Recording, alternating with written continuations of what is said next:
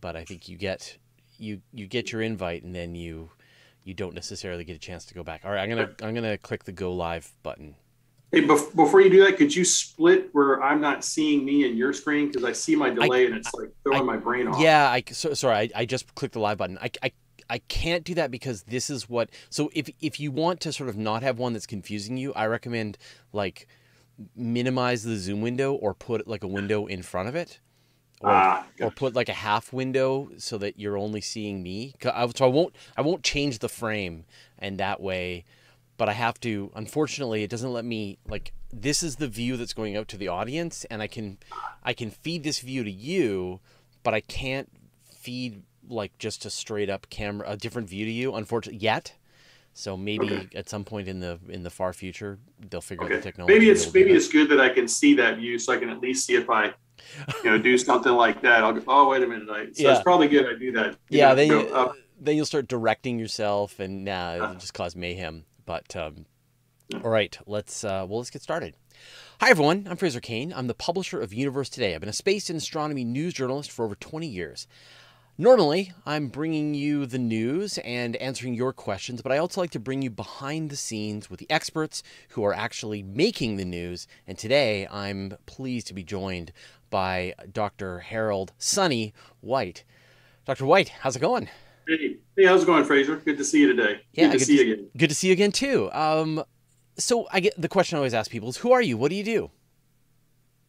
My name is Sonny White. I'm the Director of Advanced Research and Development here at Limitless Space Institute. Prior to that, I was at NASA for almost 20 years. I spent about half of that working flight robotics. So I spent a lot of time on console building the International Space Station. And then I spent the second half of that really focused on advocating for advanced power and propulsion, which is really kind of my passion, which is, of course, what led me to come here and join LSI. In terms of background, educational, I've got my master's in mechanical engineering, and I have a PhD in physics. My favorite color is blue, and I like poetry. Right? Okay. All right. Well, I'll stop you at this point.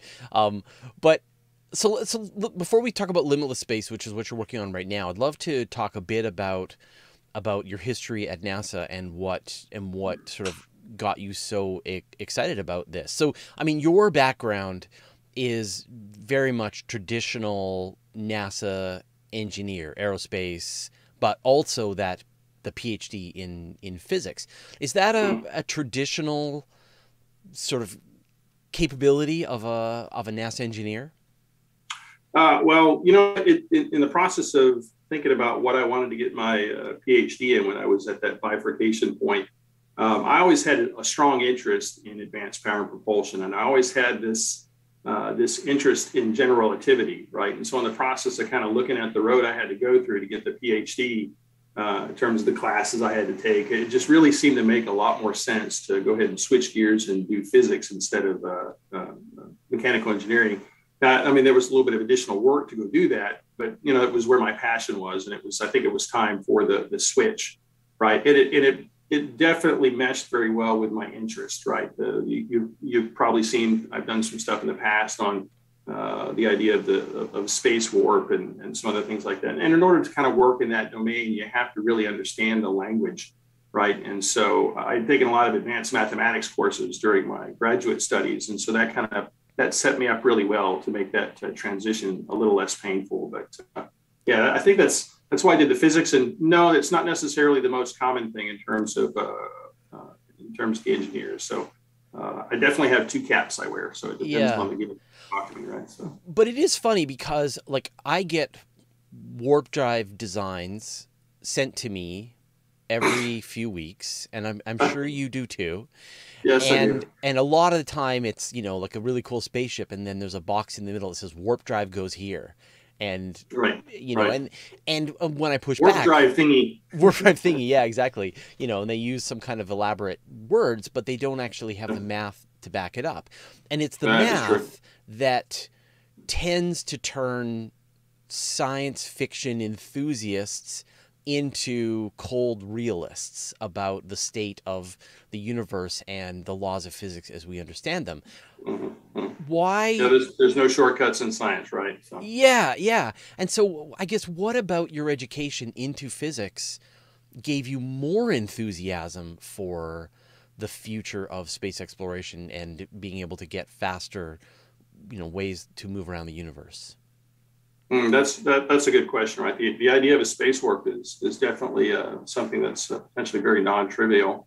But the physics mathematics says it's potentially possible, and we know that you can expand and contract space at any speed that you want. And we know when we look at astrophysics and cosmology, right? There's this potential inflationary phase of the universe very early on that had manifested some of this stuff. So potentially nature can do it at a grand scale. Maybe the salient question is, could we ever have any kind of hope of trying to do it on a microscopic scale?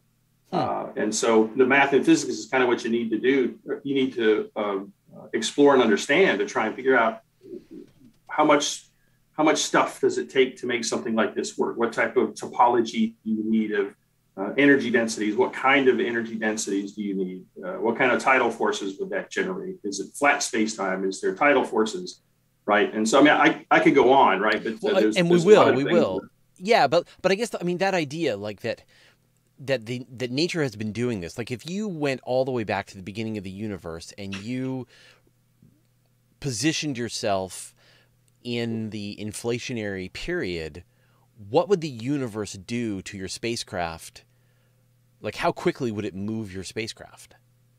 Well, there's some simple calculations folks have done in the literature, kind of looking at if this inflationary phase did occur, what type of effective speeds would points have moved away from one another in that initial, that balloon with the dots on it that you always see as the balloon expands, the dots move away. And so what do the dots see relative to one another in terms of as their buddies are moving away from them? It's at a colossally large number, like 10 to the 30th, 10 to the 40th type of times the speed of light.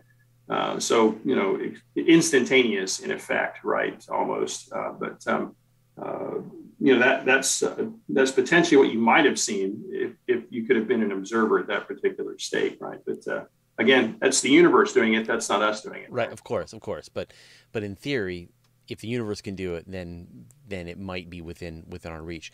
So talk about sort of your discovery of the Alcubierre drive idea and how that transformed your thinking on the matter. Well, I ran into the paper shortly after he published it. I think at the time I was working up in Wichita, Kansas at Boeing.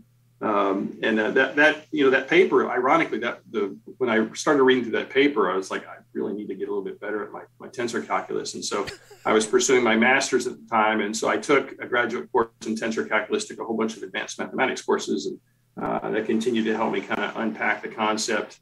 And so my awareness of the model that Miguel Alcubierre created. And so, just to give listeners that may not be familiar, Miguel Alcubierre is another physicist that was interested in the idea of a space warp, right? If you can expand and contract space at any particular speed, what's the math that's necessary to make that something close to what we think about when we watch some of the science fiction shows?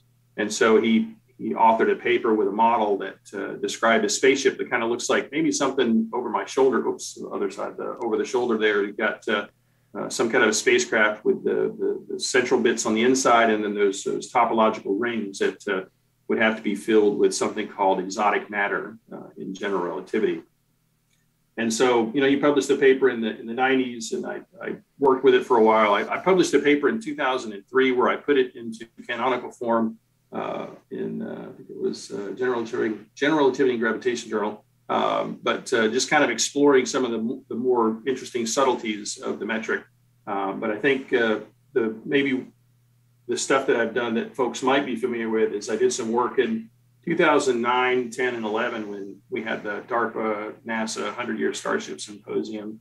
They asked me to come give a talk on the idea of a space warp, and I didn't want to just kind of repeat stuff I had done before.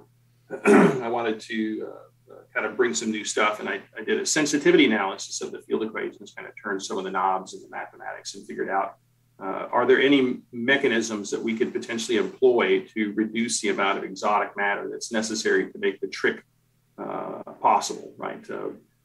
As you're probably full aware, prior to that work that I did in 2009-10 timeframe, the estimations for the amount of exotic matter, we'll talk about what that is in just a second, the amount of exotic matter that's necessary to make the trick work was about the size of Jupiter, which, you know, means that it's mathematically possible, but we'll never do it, right? And so I wanted to go through and kind of explore that limit and see if I could find some ways to improve on that. And so and that calculation was done by Richard Abusi in the literature. And so the work that I did for DARPA NASA 100-Year Starship Symposium, I figured out if you change my polarity, right, change the thickness of the rings that are on the spaceship over my shoulder there, make them thicker, you could reduce I'm going to use an engineering term, you could reduce the strain that you have to put, three-dimensional strain that you have to put on space-time. And so that reduces the amount of exotic matter non-trivially. And so I was able to build a toy spacecraft that had Jupiter amount of exotic matter, and then turning those knobs, I was able to reduce that to something a little bit bigger than the Voyager 1 spacecraft in terms of overall exotic matter mass. So that moves the idea from, I would say, impossible to at least maybe plausible. I don't know that it says anything about feasibility yet, right? Well, that's, I guess, the next issue is just this idea of exotic matter, because so what is exotic matter? Right. And so before I answer that, let me set up the answer with a quick Venn diagram I want to do. If you envision our knowledge of physics as a Venn diagram, there are two circles that are on this Venn diagram. Make sure I get this. I know you got the split screen here. So you got two circles on the Venn diagram, and they touch at a single tangent point. And in one circle, you've got the words quantum mechanics, and that represents our understanding of the microscopic world, right? Cell phones work because of that. And the other circle, we have the words general relativity, and that represents our understanding of the macroscopic world, how the sun, stars, cosmos move and evolve. And so that kind of sets up a background where in general relativity, exotic matter is defined as negative mass, right? And it's not like we have, a nice cylindrical tank with the words Acme on it, and we can go, Acme exotic matter, and we can pour that into a spacecraft, and Wile E. Coyote can go zipping off after Roadrunner at warp speed, because we don't know how to make negative mass in the context of general relativity, right? I mean, there might be people that are still trying to think about it, but it's definitely an issue. The Alcubierre warp metric violates a number of the energy conditions. However, in quantum mechanics, there is this other phenomenon that we call negative vacuum energy density. And this is something that we can make manifest in something called a Kastner cavity. We can talk about that in just a minute. Sure. Yep. But the mathematical characteristics of negative vacuum energy density kind of look and seem like exotic matter in general relativity. And so that's a potential proxy that's been talked about in the literature as a substitute for general relativity's exotic matter. And point of fact, Alcubierre in his paper in 1994 highlighted that as a potential way to satisfy the requirements of the metric. So, I mean, I guess what kind of, you mentioned that there's, I guess, a couple of pathways that you could get to exotic matter potentially. But how would it behave? Like if we had a Voyager-sized blob of exotic matter, something with negative mass in the universe, how would it behave? Well, I mean, if you took just some of the conceptual things, if you could put two potatoes where positive mass and negative mass, they would potentially just accelerate continually away from one another. And so that's why general relativity is like, we don't know exactly how to make something like that manifest, because that doesn't make sense to us. But it would. I mean, I guess like I'm sort of thinking like if we're thinking electromagnetically, then you could have two things which have the same charge, they would repel each other. Two things with opposite charges would attract each other. And in this case, you would have the gravitational version of gravity repelling each other. Right. Why is that the key to making this concept so powerful? That's a great question. Right? I think, and this has always been something that I've been curious about when you look at the idea of the Alcubierre work metric, right? It's there is a ring of negative vacuum energy density, or a ring of exotic matter that exists around the spacecraft, but it's symmetric about the center line of that ring, if you will.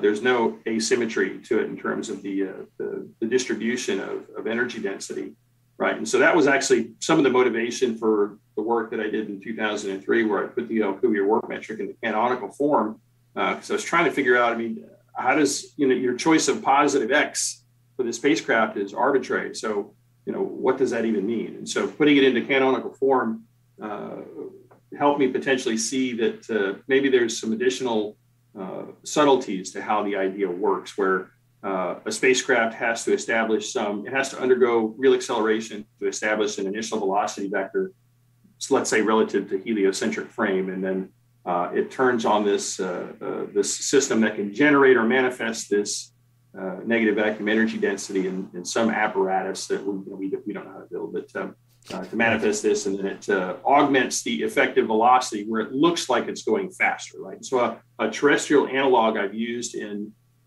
discussions in the past is, think about when you're at an airport. And a lot of the airports we go to are really big, and in order to try and help people move along quicker between gates, they have those little horizontal conveyor belts or travelators, right, that you can step onto, and it'll speed you up as you go on your way. And as you're walking along without being on the belt, you're moving along at about 3 miles an hour. That's typically how we walk. And so if somebody is sitting on a chair watching you as you're walking, they see you walking at 3 miles an hour. And as soon as you step onto the belt, right, it looks like you're going faster. And to them, it looks like you're going 6 miles an hour. But technically, you're still walking 3 miles an hour, right? Because your local frame, you're at your initial unperturbed state. Now, think about what's going on with the belt. Technically speaking, the belt is contracting space in front of you because the belt's looping underneath, right? And remember, this is just an analog, right? So the belt is contracting space in front of you and expanding space behind you because the belt's looping back around, right? And so looking at the Alcubierre work metric from the canonical point of view suggests that maybe there's some additional subtleties to try and understand how the mechanism works when you turn it on and turn it off. And so having that negative vacuum energy density around the spacecraft sets up this bubble, right? Such that potentially even the expansion and contraction of space, maybe that's not catalytic, right? In other words, it's not the expansion and contraction of space that makes the trick work. It's the bubble moving through space, right? And space-time piles up in front, it contracts, and space-time stretches out behind it, it expands, right? So, and that's still a debate to be resolved. We don't have a clear answer on that, right? So, but in short, the math requires negative vacuum energy density to work. Right. The spacecraft over your shoulder, and for the people who are listening to this podcast version, it very much looks like something like the Enterprise matched with something from 2010 with giant rings around it. It looks very much like science fiction. How does, and I think that's sort of informing and inspiring people. You're saying, this thing that you love, Star Trek, the Orville, Star Wars, it's possible that we could make this real, and this fever dream of being able to fly from star to star or galaxy to galaxy could actually be possible in a human lifetime. How does the reality of the journey compare and contrast to our pre-established science fiction fantasy of what it would be like? Because because like Star Trek is actually people on boats going from island to island. It's not space travel. Yeah. It's an analogy. And they fly and navigate and do all kinds of neat things, right? Yeah, it's an analogy. And so the spacecraft that you're showing is definitely informed by that fantasy, that analogy. So what would the reality be like, do you think? We working at NASA, I spent a lot of time trying to integrate things like electric propulsion into human spaceflight. And in some cases, it took a little while, right? A lot of stakeholders in human spaceflight are used to thinking about chemical propulsion. And so electric propulsion is a little different. And so for the folks that are listening that may not be familiar with what's like ion engines. Oh, they are ion engines. Yeah.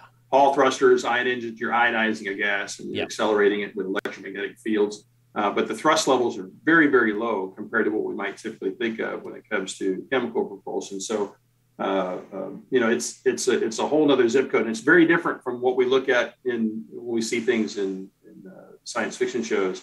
I joke that if shows like Star Trek really kind of acknowledged what some of the performance limits might really be, when they were on the bridge and they said, take evasive maneuvers, right? The captain might take a small cup of tea and, I'm going to go to my room and take a nap. Call me when we've moved a little bit, right? So the thrust levels are very different. It's not like they just, I think the Expanse tries to salute as much math and physics as they can of the idea of fusion propulsion. Yeah. But 5G, you can really build up an enormous amount of speed in a short period of time. It's amazing to me that the amount of power that's necessary to make 5G. Yeah, you'd be going light speed in about a month, maybe 2 months, which is crazy. Right. And, I know 1G acceleration for a year gets you to the speed of light. Yeah. So right. Yeah. Right. Yeah. And so the same thing. I mean, we can definitely talk about the Expanse, and it's the same thing, which is they definitely cover a lot of the physics nicely. But again, warp, in their case, Epstein drive, high power fusion drive that can seemingly have limitless amounts of propulsion goes here. And so, I mean, it's great. It's great for storytelling, right? It's right. Great for exactly. Storytelling. It's funny you mentioned this. This gets into even some of the things I struggle with when I watch TV shows and movies, because I have to remind myself this is an artistic way of trying to tell a story, yes. right? So concepts of docking, right, or maneuvering. When spacecraft dock or maneuver, they do things in the movies a million times quicker than we would ever do them in actual practice, right? Having sat on console as we built the space station and sat on console through countless numbers of docking and EVAs, we're a little bit more calculating and methodical and meticulous about what that looks like. But I guess that wouldn't be conducive to a TV show or something like that. So maybe that's something, just when folks watch these shows, just recognize, right, that they're having to compress things for time. And I think they do that because maybe it looks cool if something navigates through some tiny little gap or something. So, but I mean, all of these are well within the laws of physics. The docking ships together, attempting to take evasive maneuvers at sublight speeds, transporting your crew to and from your spacecraft, et cetera, et cetera, et cetera. I mean, these are all very complicated engineering challenges. But the one that we switch over into the flights of fancy is when you kick in the quantum drive, the warp drive, and you begin traveling through space. How would, again, sort of the predictions made by Alcubierre turn into a practical experience of taking this journey? It's I think I'm tracking what you're trying to ask me. I'm not sure. Would you see the stars go by as little blobs? As okay. Would you see this crazy halo in front of you and still have time as you're in transit from star system to star system? I'm trying to think. I got you. Yeah. It's funny. I think some calculations have been done to go through and solve for, what it might look like if you're inside the bubble. What would the null-like geodesics look like as you move through space? And so I think you would see, obviously, potentially some of the stars on the front part of the hemisphere of your, out of the forward viewing port of whatever you're on, you might see some stars, but out the back, you're not. It's going to be black. You won't be able to see anything coming up from behind because you will be effectively outmoving any null-like geodesics, because the bubble's actually moving quicker than the null-like geodesics, right? So I think there's some interesting stuff that's been published and some animations that have been put online to show what it looks like inside the bubble and what it looks like if the bubble were to move between, you and a planet. So you can kind of see the lensing effect, right, as the little warp bubble moves across, and you see it bending the light rays. And then what is the theoretical speed? Because I've heard in some calculations it's instantaneous to go halfway across the observable universe. So the speed for the idea of a space warp right? I mean, it's just a number you plug into the calculations, right? So, it's funny, the work that I did in 9, 10, and 11, I did a little toy spacecraft that was 10 meters in diameter, and it had an effective velocity of 10 c. And so a lot of folks in the press said 10 c is the speed limit. Like, well, that was just a choice of a number in the metric that had nothing to do with the upper limit. So I guess the upper limit would be something tied to how fast can space expand and contract, right? And I don't know that we know what that would be formally, right? But shoot, I'd be happy with 0.5 c if we had a spaceport that could do something like that. But anyway. Right. So that's still unknown. All right. So let's talk about kind of practicalities, because I think, what sets you apart from the people who are sending me their warp drive designs is that you have the resources, you have the knowledge, the experience, and now you have a new organization that you're working with to try to actually make some of these ideas a reality. So talk about that. What's the organization that you're working with? Yeah, so Limitless Space Institute, we're a nonprofit registered 501c3. Our mission is to inspire and educate the next generation to travel beyond our solar system and to support the research development of enabling technologies. Our pinnacle objective is to work towards trying and enabling interstellar flight maybe by the end of the century. And so that kind of aligns with some other organizations that have stated the same thing, like Breakthrough Initiatives, for example. And so, when you when you talk about human exploration of the outer solar system and out of the stars, it's very different from what most folks are familiar with when we talk about space exploration. So I'm going to kind of do a little bit of background on that for just a minute. I know we were just talking about SpaceWorks, but when most folks think about space exploration, they're thinking of SpaceX is putting neat spacecraft in low Earth orbit. We're trying to get human beings back to the surface of the moon in the next few years. We have some amazing little rovers that are on the surface of Mars, studying the surface and doing some amazing science.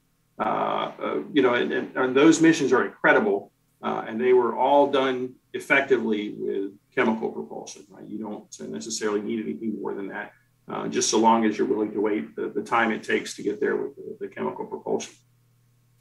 But if we want to send human beings to the outer solar system, right, and let's say we want to get a human crew to Saturn and we want to get them there in 200 days, the amount of energy that's necessary to make something like that work is an order of magnitude more energy than it takes to get a payload from the surface of the Earth to low Earth orbit.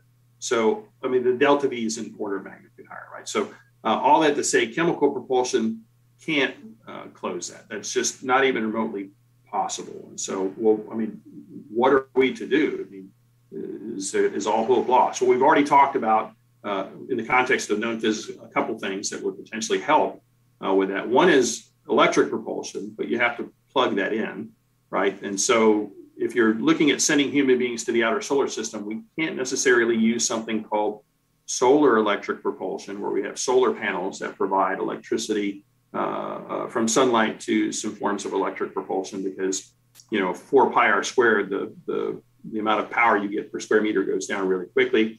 But a nuclear electric propulsion spacecraft architecture, where you have a power source that's fissioning uranium, could provide power to the electric thrusters, and that would take us throughout the entire solar system, but wouldn't necessarily do interstellar. For interstellar, within the context of known physics, right, you were talking about that earlier, is fusion is potentially a way to do it, right? You can get much higher specific impulse, maybe a little bit higher powers, and then you can do some kind of a mission with a large payload to another star in a century kind of time frame. But if you want to get to another star system in a fraction of a human lifetime, that's where I talked about that Venn diagram of physics. You got those two circles, right? And they benefit us every day in the form of cell phones, GPS, what have you. But we know there's potentially a bigger circle, a more fundamental mathematical framework. And so in the process of doing that, will that help us figure out, what to put into wrong shoulder, what to put into the rings around that spacecraft? And so that's just give me another 60 seconds here. And so that's kind of that's the 3 swim lanes that we use to view the things that we're interested in as we put rubber to the road with our programs. We have, we partner enormously with academia. We have internal research that we do in the Eagleworks lab. We've been funded by DARPA to do some work on some custom Casimir cavities. We fund external work through our Interstellar Initiative Grants Program, LSI Grants Program. We funded 9 teams over 2020 to 2022 timeframe, researching things like beamed energy propulsion, relativistic solar sails. We did 4 teams working on fusion propulsion, 2 on space drives, and then 1 on traversable wormholes. We have a university partnership with Texas A&M to work on a compact nuclear reactor in the 1 megawatt electric range. And then we have student programs where we have summer classes where people can register for summer classes to learn about what does it take to do interstellar? What does literature have? What have people talked about in the past? We have LSI lab boosters where we partner with high schools and middle schools and even elementary schools to do work. So thank you for the extra 60 seconds to get that last part out. So we're a doing organization. You inspire and educate research, inspire and educate by doing, right? So how do you kind of break down? I mean, you mentioned that there's like very established technologies that are proven in space, but are theoretically a lot more capable. You talked about like the nuclear electric propulsion. This idea has definitely been around for a while. It was originally thought that they could use that for the a Jupiter mission back 10 years ago. And Gmail, right? Yeah. And there's still some other ideas that are being probably that's the spacecraft that will carry astronauts to Mars. It'll be some ferry that is traveling between Earth and Mars with a nuclear fission engine on board that is providing fairly significant electric propulsion. And then you've got things like solar sails, as you say, and then you've got the more extreme, but still within the laws of physics, ideas that can carry us potentially interstellar, beamed, right? Laser sails, antimatter propulsion, fusion drives, etc. And then this last component, which is purely theoretical ideas that require breakthroughs in physics to even be feasible. How do you sort of allocate your time, or even how does the organization, how does Limitless break down its efforts into those areas? So it's definitely a portfolio, right? So I kind of highlighted 3 principal swim lanes, right? And they're kind of aligned with the context of known physics, known engineering, known physics, unknown engineering, and then of course unknown physics, unknown engineering. That's a great way to describe it. I like that a lot. Right. It was a purposeful process to trying to communicate a very, very complicated topic to a very broad audience and help them kind of appreciate, how do you kind of bend things and how do you think about things? And so that helps us also kind of establish a portfolio. And so we kind of put resources in all 3, but we don't purposely try and, lens a portfolio one way or another. The LSI grants program is a competitive process, and we have external reviewers that we bring in. And so the proposals that get funded, it just depends upon how well they're written and how strong the teams are and how compelling the work is, right? So at the end of the day, it's all about the details, and there are no shortcuts in science. And so we fund the teams that look like they have the most promising ideas. But we're not opposed to putting some resources into kind of working on the frontiers of physics, right? So think about the E equals MC squared, right? It was this is something that was published in 1905, and then in 1932 we split the first atom.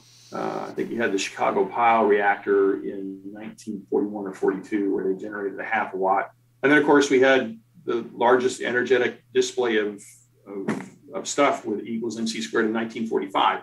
And so that all occurred without computers, without artificial intelligence, without machine learning.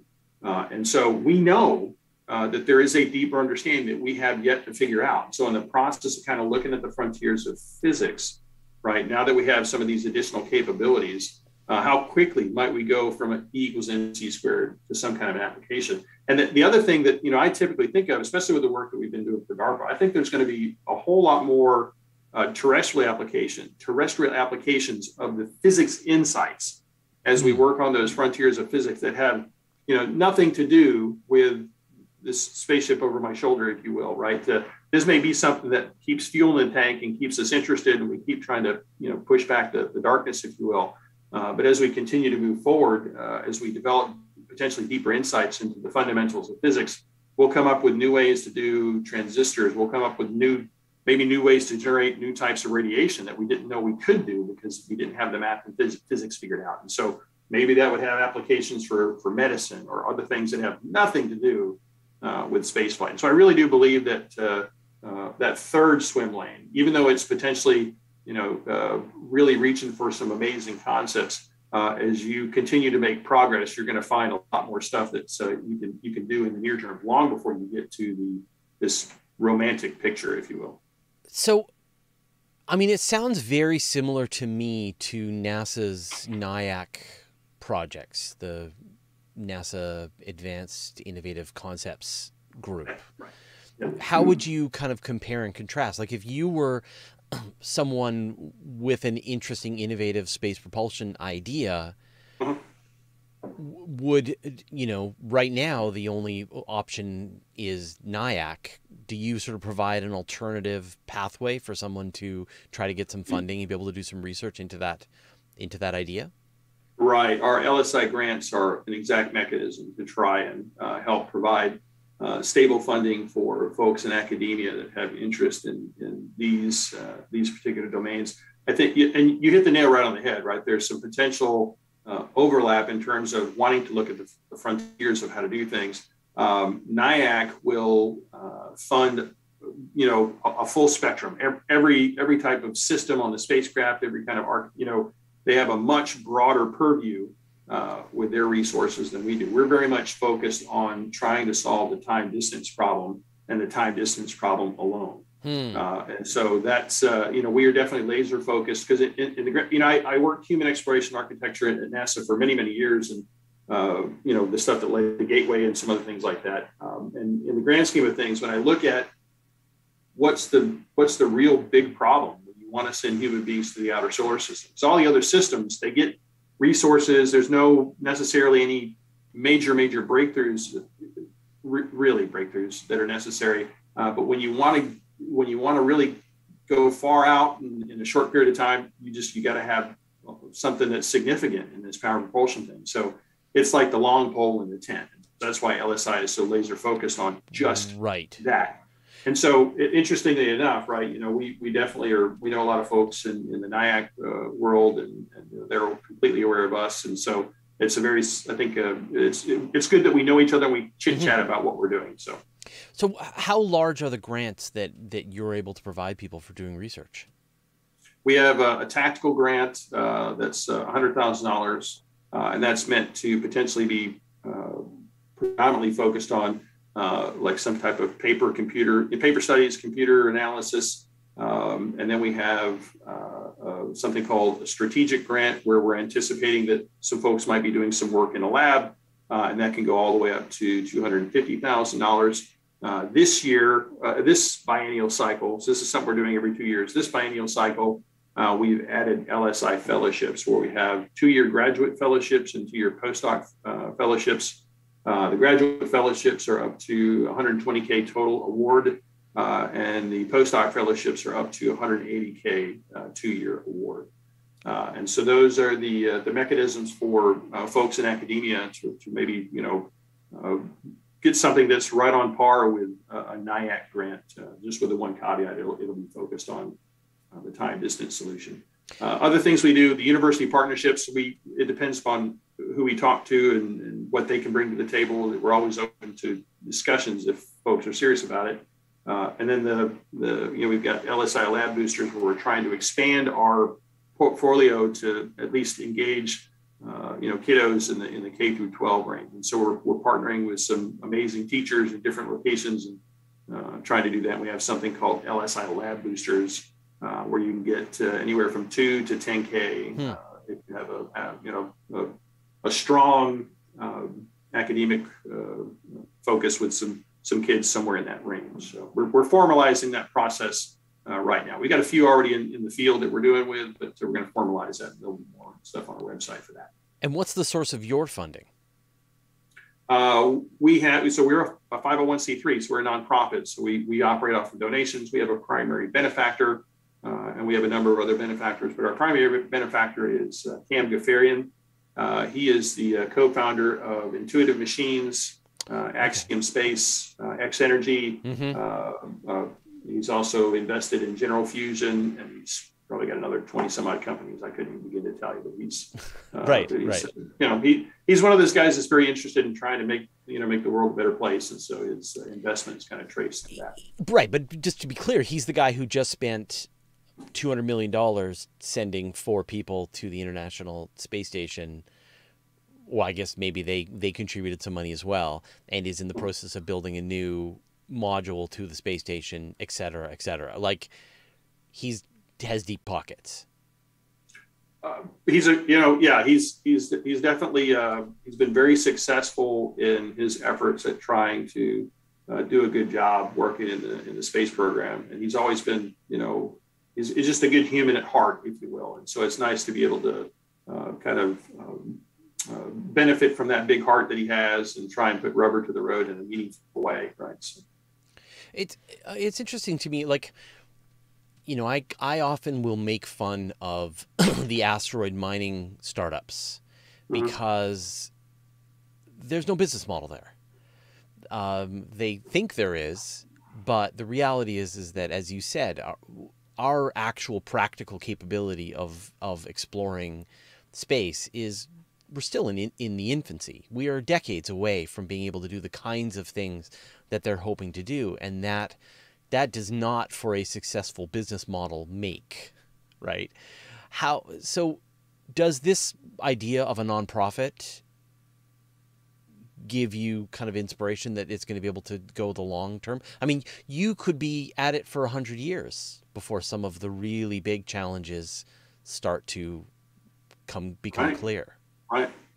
Let me rephrase your question, because I do get a lot of pointed questions of, hey, when are we going to have warp drive? Right? I mean, just to be blunt about some of the questions that I get, right? And I don't have any kind of a crystal ball to begin to know when, if, what have you, but I view it a little bit differently, right? I know what I need to be doing now, right? And I know what I continue to, within the context of whatever energy and resources that I have, I know what I need to be doing now to try and make a difference. And then in terms of the time frame, I'll use an earthly experience to kind of articulate this point. I taught some classes at International Space University in Strasbourg last summer, and in Strasbourg, France. And over in Strasbourg, they have this beautiful cathedral, just absolutely stunning. It almost takes your breath away, because this thing was built by human hands with no modern technology. And so when you come upon it, you're just like, oh my gosh. And then when you hear the history of it, they started building the Strasbourg Cathedral in 1100 AD, and they didn't finish it until 1700, right? So think about that, right? Yeah, so the people that worked on the basement had no hope of seeing the finished cathedral. They could only imagine it, but they knew they had to do their part on the basement of the foundation, whatever they were working on, so that the next generation could do what they're doing, and the next generation, right? And so sometimes I think, we talk about the value of working together in the here and now, and that is absolutely paramount and important. But I think the other thing we need to maybe remind ourselves of, especially in a day and age where we get upset if somebody doesn't text us back in 5 minutes, and with hello, it's just the impatience that we have because of technology.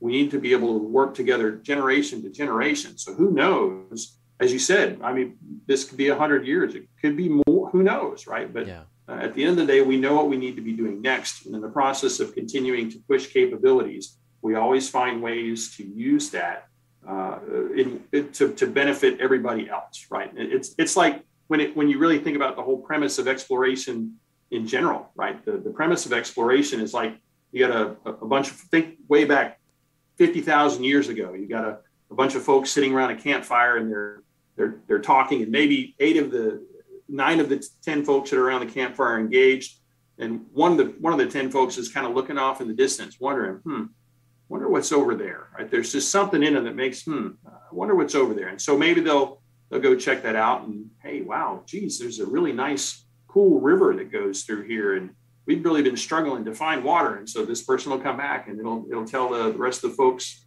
around the campfire, hey, man, I found this really neat thing over here. And so the premise of exploration, I think, is this evolutionary thing that helps us be motivated to go try and find things that make things better for the rest of the group. Right? So. Yeah, and I think that's what really excites me about NIAC specifically, and the role that I think I would prefer NASA play more of. Like NASA's job, in my mind, is to be just outside what government or what business can afford, is willing to invest in. Their job is to do the exploration, to take the things which are unknown, which seem to be almost impossible, and to try to make some kind of progress and then pass along those ideas. And we see, there are so many benefits that have come from NASA, from space exploration, but in times it feels like it loses its way and goes, no, we need to build a giant rocket, just like we've built a giant rocket 50 years ago, even though there are other companies who build giant rockets and we could just pay them for giant rocket services. Since I'm no longer employed by NASA, I can go, hey, I agree with you. Right. Yeah. You're allowed to agree with me. And I am not employed by NASA either. So we can, and yet when you see the stuff coming out from NIAC, you see $100,000 spent to investigate a really amazing idea for a telescope, or a really amazing idea for a propulsion system, or even ways to keep humans in space and be, safer. It definitely feels like that role, but NASA has like the bottomless funding of the government, and business is looking to make a profit. And the second warp drives are profitable, business will be all over this. But you stand in this very precarious place where there is no business case. You don't have the limitless, pardon the pun, pockets of the American government. Right. And yet the kinds of things that you're trying to do will span out over decades, possibly centuries. Do you think the funders have the stomach for that? Well, I want to, you got two perspectives here I'd like to speak on. I think the first one is, in terms of what's potentially the role of a municipal organization, right, to NASA. What's the role of a municipal organization in terms of fostering a particular domain that it's a chief warrant holder for? And I tend to agree very strongly with you that I think an organization like NASA, they should be spending the time, effort, money, resources, whether it's internal R&D, external funded. I think it all probably could be better if it were external funded, but planting and feeding the seed corn, if you will, of technologies that the commercial sector can't build a business case around, right? Because in the process of doing that, new ideas and new concepts have, risk reduction and potentially provide mechanisms for them to be adopted by the commercial sector, which then may be very, very useful, right? Because you're absolutely right when it comes to a business, right? What's the rate of return? Yeah. And you've got a 2-year, 3-year horizon for those kinds of discussions. So profit for a company is it's like precious gold, if you will. And so they're going to be very circumspect in how they expend those resources.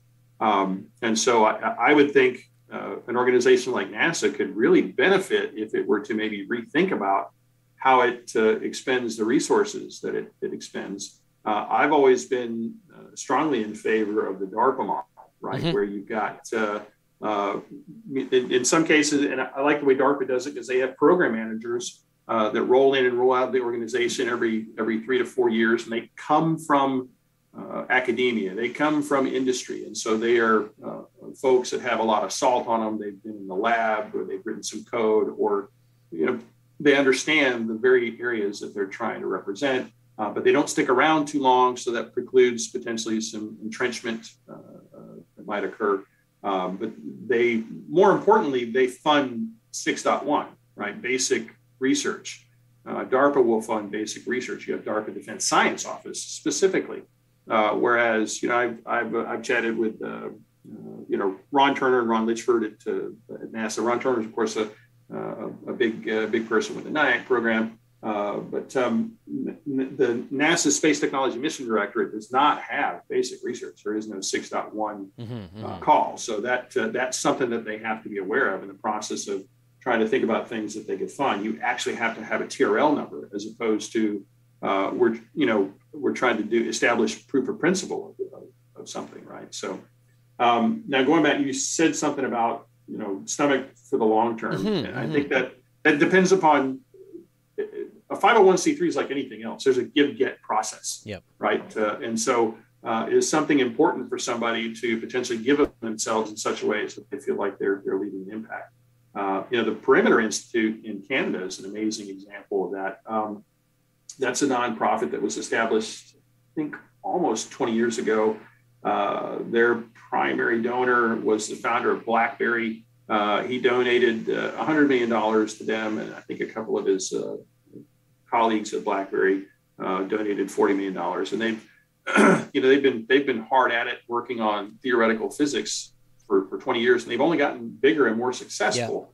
But they have no product at all whatsoever. I mean, right, this is just basic physics research. It's true. At best, you could sell coffee cups and T-shirts with neat stuff on the front that they're putting on their blackboard. That's it. And maybe some TED Talks. Okay. Right. All right. I think you got me there. I think if there's a way to have an endowment that just continues on, I've had this thought for a while that we're always waiting for the people in charge to solve the problems that excite us. And I don't know if you know, I was part of the X Prize for a while. I was the product manager for HeroX. Cool. I was, and Anusha's on our board, by the way. She's on our board of advisors. Oh, great! Yeah, and we did a bunch of projects with NASA. And they still do them. A lot of prizes, and I really liked this idea of kind of crowdsourcing basic research into these kinds of ideas. I actually sort of as an experiment set up a von Neumann probe crowdfund, just to see if what could we do in how much of a robot can we build a copy of itself, and and I think that it's kind of an interesting idea. I worry, is it sort of like the problem with saving animals? Like you get the charismatic animals, but we don't necessarily have the nuts and bolts. We don't get the leeches and the you know what I mean? We've got to save the possums. Yeah, you got to save the possums. Yeah, exactly. They're very rare, very ugly plants that need some protection. And I wonder in the field of research, again, you've got the warp drive there as the incentive for people to go, yeah, I want that Star Trek future. But the reality is that there are thousands of nuts and bolts problems that need solving that come along with that. Absolutely. And you mentioned the docking, evasive maneuvers, the getting to and from your spaceship, the materials involved, the atmospheric control. It goes on and on and on and on and on and on and on. Do you sort of see a role in all of that stuff in humanity's future in space?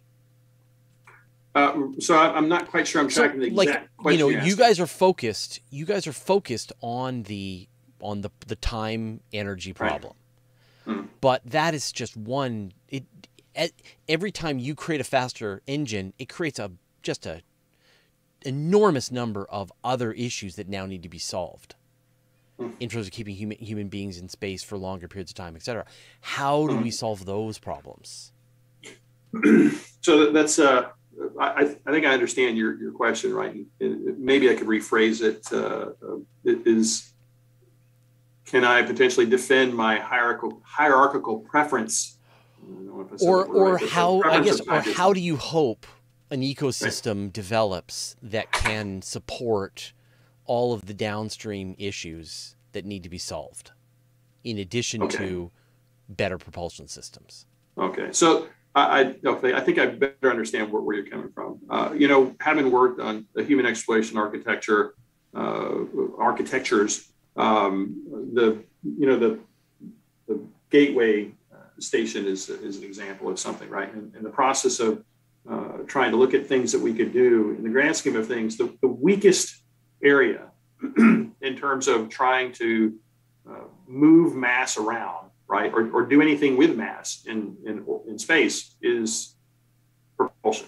Right? Yeah, I say power and propulsion, but I can just simply say propulsion because it's that again that time distance thing. When we were looking at missions, we could potentially do with Gateway and some of the earlier stuff that never made it out of the bunker where we were doing work. Right, we were always hyper limited by propulsion. All the other systems, right, they can adapt to the boundary conditions with little problems, but it was always the propulsion system that had the biggest challenges to try and close some of these things, right? At one point, we even looked at what if we wanted to go service James Webb Telescope at Sun Earth L2?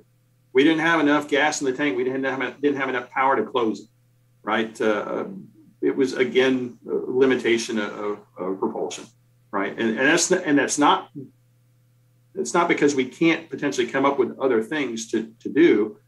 In that particular architecture, we were challenged to try and piece together a spacecraft with as minimal new stuff as we could possibly do to try and keep costs under control, right? So in all of my experience of doing work with human exploration architectures, it was the propulsion system that was the issue, right? And it's almost like it sets the boundary conditions for all the other systems, right? You could work on all these other systems, but it's immaterial until you define that propulsion system that tells you how long you have to get from here to here, and then that establishes everything else. Right. Everything else. So in terms of the hierarchical dependency, that's like pin number one that you got to put on the little cork board, and then everything flows from that. Okay, and that's interesting. Like I interviewed someone about mining on the moon, and he was saying, like, the first problem that you have to deal with is energy.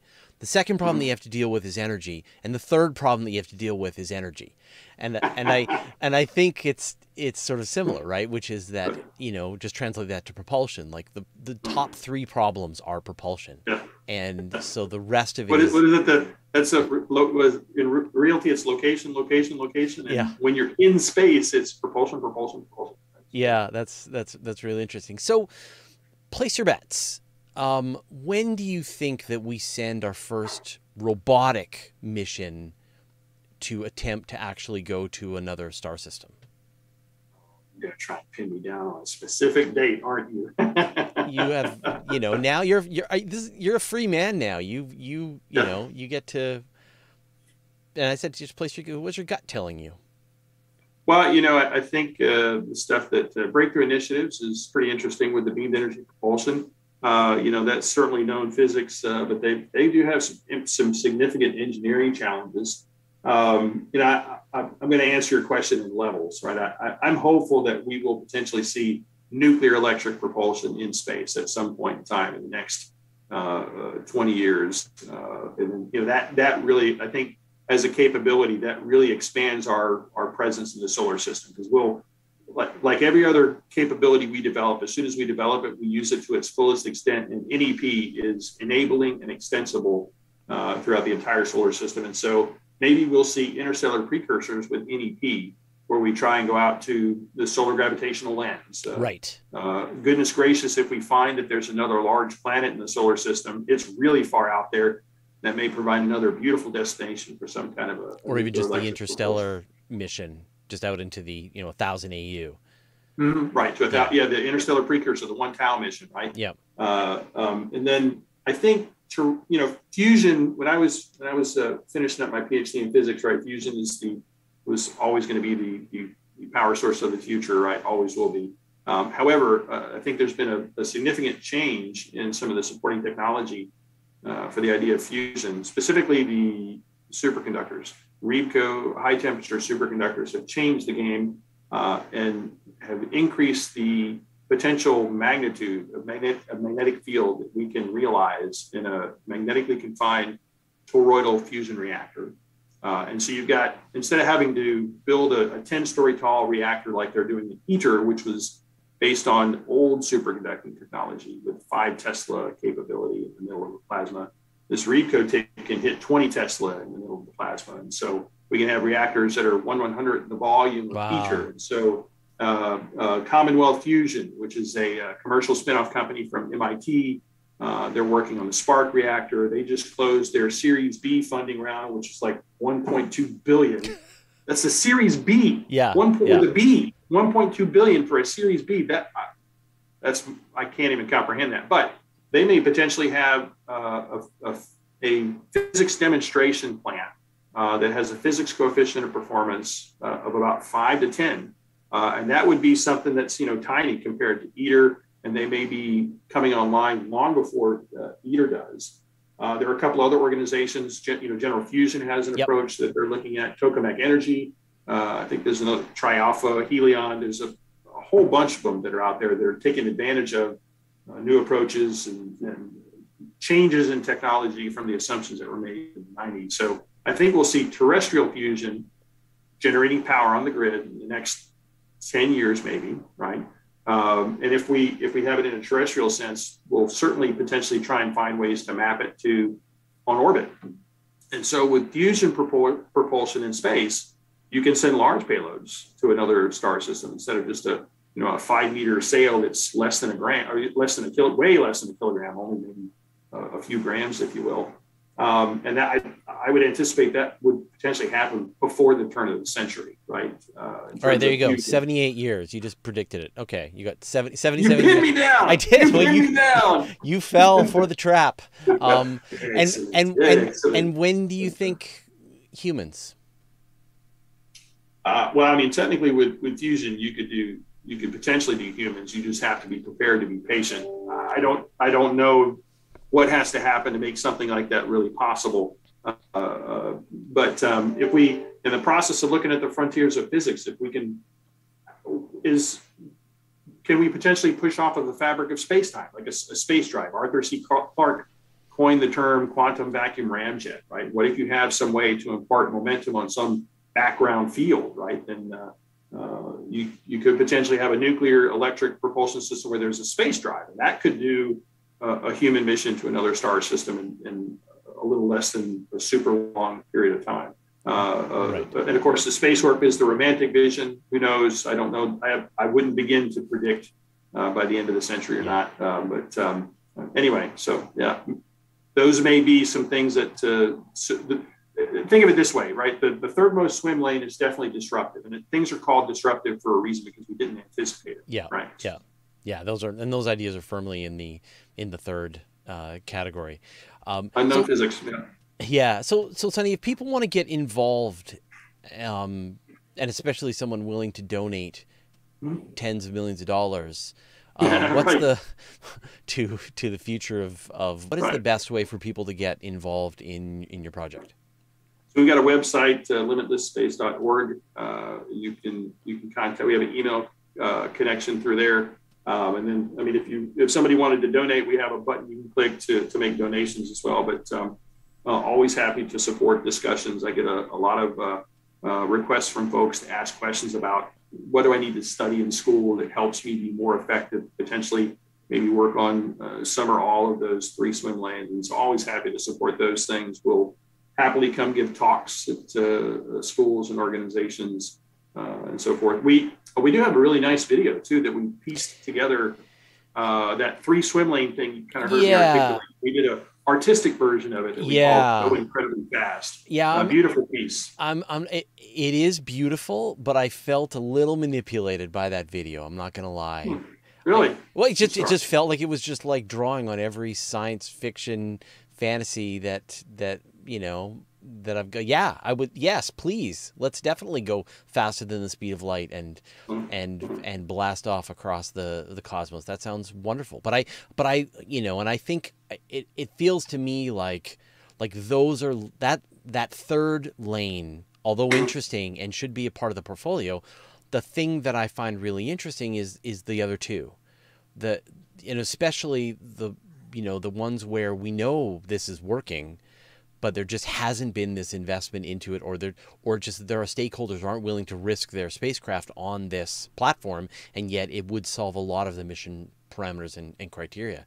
And it definitely feels like that, plus extending ideas that we do already understand, there's so much fertile ground there that I don't think you need to draw upon the Star Trek analogies, even though that is very inspiring.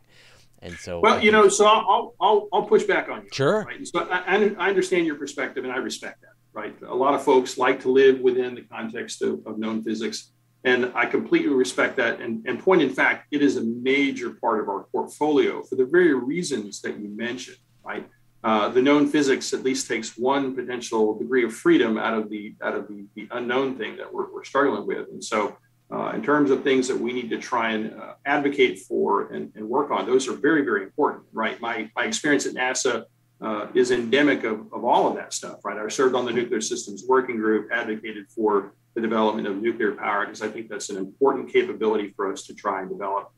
Certainly extremely interested in fusion and hopeful to see that continue to develop, and definitely want to advocate for it. And you see in the stuff that we're funding that, no question, right? Absolutely. But I'm a physicist. My PhD is in physics. I study tensor calculus for fun. I like general relativity. I do quantum field theory calculations, and so I like thinking about that other unsolved problem. And so while you might say I like this because it's just unknown engineering, not unknown physics. I'm a physicist, so I'm okay with the fact that there's also unknown science, right? And so in that physics Venn diagram, that's a problem that needs to be solved. And so I'm very interested in trying to chew on that dog bone, if you will. And so I get satisfaction of trying to figure out how, we've got this math that's really useful and this math that's really useful, but they're not compatible other than just the fact they touch at a tangent point, right? And so why is that the case? And that really fuels myself and a large number of other folks that are just like, you're extremely interested in the engineering side. Right. And I salute that and appreciate that. I'm interested in the engineering side and the science side.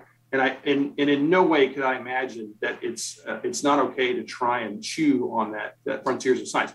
That's how we figure things out. Yeah, 100% agree with you. No argument here. At the beginning of the 20th century, right? I mean, think about it. I said E equals MC squared. Special relativity and general relativity, right at the turn of the 20th century, it was here. And look what we've got GPS as our We've got GPS as a result of that, right? And so the only reason that was worked on is because somebody recognized, hey, we need to that other circle didn't even exist, right? So we got to work on the other stuff as well. And so I think I would propose to you that it might be a little bit too much of a blinder to say, well, I don't want to think about that. Wait, hold on. Well, we already have precedents, right? We're working on the frontiers of physics has changed our technological society for the better. Yeah. No, I definitely didn't want to come across as being against investigating, pushing the realms of physics. I think I applaud that you're including that component into it as well. And it's I get that it's aspirational, that having the potential of and ideas for warp drives that have not been sent by people who haven't done the math, but actually have been done by people who have done the math is very exciting. And I can definitely appreciate that. Like I said, it's just like when I saw the video, I'm like, oh, they're leaning pretty hard on that third lane when the other two lanes are to me as equally as exciting. So but I totally get, it's a way to inspire people and provide that aspirational objective, right, while at the same time helping to educate and inform and be able to drive money down into basic research across the system. So yeah. Well, I think there's another if you think about it, so the purpose of the 3 swim lanes, right, which is what the video was born from, is to try and communicate, because a lot of people just don't even know. Right, they haven't thought about it very much, so they don't even understand, and so it's a way to try and, as we kind of talked at the beginning of this discussion, this is a super complicated topic, right? And there's a lot of moving parts, and there's a lot of subtleties and nuances, and so it's a way to try and take a very large, complicated thing and put it into some bite-sized chunks that some people can potentially connect with. Right. And so the verbal stuff that you heard from me is, a summary of that. And then the video is just an artistic way to highlight it. Now, I don't think we're trying to highlight one versus the other. They're all three part of our thought process, right? Nuclear electric propulsion is absolutely enabling for human exploration of our solar system, right? And that's the way we say it in the video. We can take human beings to every world in our solar system. But 2,000 years to another star, that's kind of a long time. So what else could we do, right? And so then the video is trying to connect the dots, not necessarily kind of point one particular direction or another, if you will. So anyway, I appreciate your comments on it. So I have one last question, which is, where are all the warp travelers? So, you take the Fermi paradox and and we wonder where all the aliens are. And I think one basic assumption of that is that they're moving at or below the speed of light. If warp drives are possible, then you would assume that alien civilizations out there have developed them. That makes the Fermi paradox even more troubling. So where are they? Right. So I have two answers. One is I tend to be generally agnostic to that whole topic, but I want to talk about the Drake equation, right? Because your narrative is predicated on the assumption that there's a lot of societies out there that could potentially generate some kind of advanced propulsion technology. Yeah, they'd be visiting us. Go quickly, right? The Drake equation has a lot of really neat variables that kind of summarize all the statistical odds that something is complicated, analogously complicated as a human being with intelligence and motivation akin to a human being, and the desire and capability to then leave their planet, and then with the desire and capability to potentially go somewhere else, right? And so if some of those factors are low, and I tend to usually rank all those numbers low, then there's probably nobody nearby us anyway, right? Number one. Number two, there's also this time frame of existence, right? In terms of did this other civilization come to the capability where they could do that, or before they went away and all evidence of them went away after eons and millions or billions of years of what have you. So I first off, I'm predominantly agnostic, but secondly, I tend to be very conservative on those factors that go into the Drake equation. And so my estimation on odds of picking things up tend to be kind of really low anyway. So the solar system isn't filled with alien warp vessels because they're very far away. Again, I'm agnostic, and I tend to lean towards no. Yeah. Right? Yeah. Well, absolutely fascinating. Do you, from a journalist standpoint, how are you guys communicating the when NASA NIAC releases a new tranche of awards, they do a great press release and they list out all the various projects, and then we for Universe Today, that is catnip to us. We cover a lot of those stories and put a lot of resources and energy into that. So do you have plans to make the various projects that you're funding available in a way that we can stay on top of them? Yeah, great question, Fraser. We do put out so like the 2020, 2022 cycle, we put out a press release that highlighted the folks that won the different grants. When we did the kickoff meeting, the midterm meeting, and the final meeting, we did all those on Zoom and live on YouTube as well. So anyone could have watched it, can watch it. We recorded all the proceedings. All those proceedings are on our YouTube channel. So I think if you Google Limitless Space Institute YouTube, you'll come to our channel. We have all the briefings from the 9 different teams where they talked about what they were going to do at the kickoff, and then they talked about where they were in the midterm, and then we wrap things up with a finale. And we'll do the exact same thing with this next round of LSI grants, where we'll publicly broadcast anything and everything as much as we can. Fantastic. I mean, if something were to come up where somebody had some issue, we'd have to salute their request. But in the solicitation, we tell them up front, we want to communicate this as publicly and as freely as we can. So work with us to try and make that possible. So terrific. Yeah. Yeah. Like I said, that is definitely the kinds of stories that we love to cover at Universe Today. So we'll make sure that we stay on top of the new projects that you guys fund, because it's pretty exciting stuff. Well, Sonny, thank you so much for taking the time to chat with me today. It's pretty exciting. You're going to help us all live the science fiction dream that we've all had since children. And if you do get a warp drive working, please let me know. All right. Hey, thanks, Fraser. I appreciate it. It's good to see you again, buddy. Good to see you too. All right. Take care. All right. See you.